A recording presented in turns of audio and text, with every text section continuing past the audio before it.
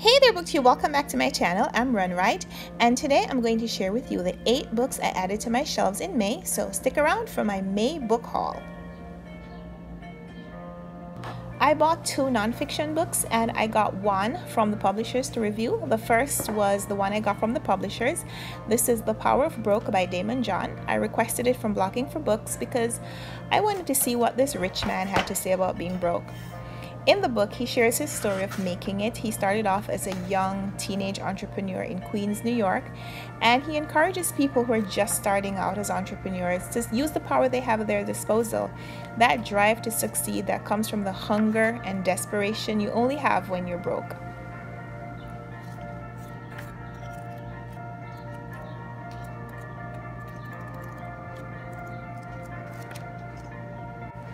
I have a blog where I talk about running and other things, but I recently started a challenge to run more frequently, and one of the things I do to keep me motivated is to read books about runners, and this is one of my favorites, Born to Run by Christopher McDougall, not to be confused with a similar book by Scott Jurek called Eat to Run, which is another one of my favorites. I've read both of them before from the library, but I bought this one to reread it for running inspiration.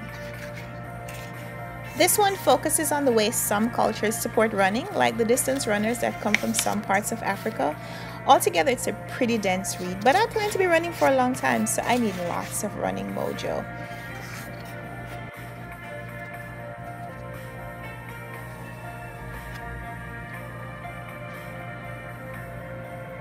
And Longevity is the second health book that Cameron Diaz has released.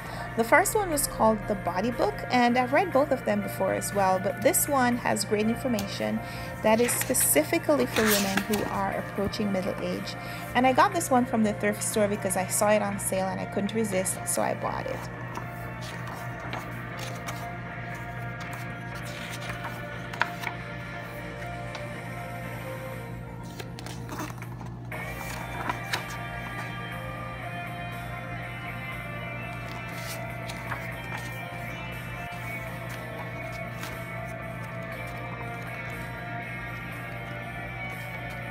So those are my 3 nonfiction acquisitions: The Longevity book by Cameron Diaz, Born to Run by Christopher McDougall, and The Power of Broke by Daymond John.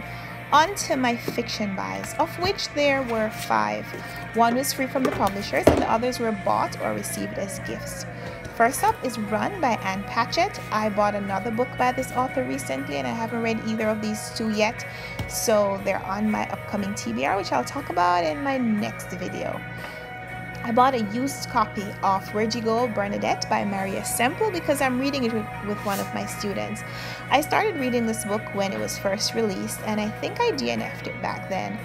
Having someone to discuss it with this time will push me to read it, so hopefully I like it better this time. I requested this copy of Hagseed by Margaret Atwood from the publishers. This is the latest installment in the Shakespeare retelling series that Hogarth Publishers is doing, and last month I bought this hardcover copy of Hagseed, but I really wanted to own this paperback edition also because I'm trying to collect the series with these cool covers. See, I already have the Shylock retelling in that edition. And then speaking of Margaret Atwood, her Handmaid's Tale has gotten quite a popularity surge since Hulu released an adaptation of the story, and my friend gifted me with this beautiful hardcover edition of the novel, which I am so looking forward to reading. And last but by no means least, especially since this is a heft of a novel, I bought a copy of The Casual Vacancy by J.K. Rowling. I'm not a big fan of the Harry Potter series. I read one book and I haven't felt a desire to read the others, but I do want to become a fan of J.K. Rowling's writings, so I plan to read something by her this year, and this purchase will help keep me accountable to that goal. So those are the 8 books that I acquired in May, 5 fiction books and 3 nonfiction. So 3 serious and 5 fun. That's a good mix, I think. But just to be sure, let's see if we can arrange them in rainbow colors because that makes everything fun. Thanks for watching this video. I hope it won't be so long until the next one. But until then, happy reading. Bye!